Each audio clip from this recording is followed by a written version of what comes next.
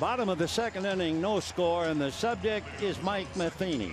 Matheny, 44 years old come the end of September, born in Ohio, lives in Missouri. But he was not even 18 years old, and he came to the University of Michigan with a major league dilemma.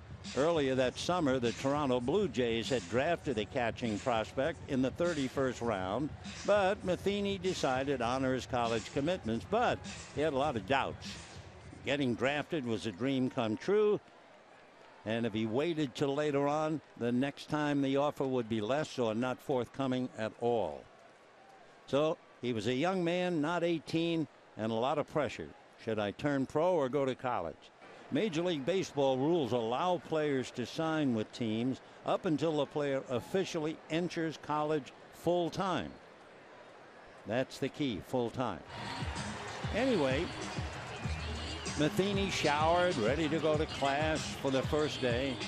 Walked out of the dormitory, stomach knotted, and a pigeon defecated directly on his head. Now, conventional wisdom would suggest the bird bombing was a sign that he should hit the road. But Matheny had to go back and clean up. The pitch to Uribe, a strike, 0-1 the count. He went back and showered and cleaned up and decided all of a sudden he was at peace.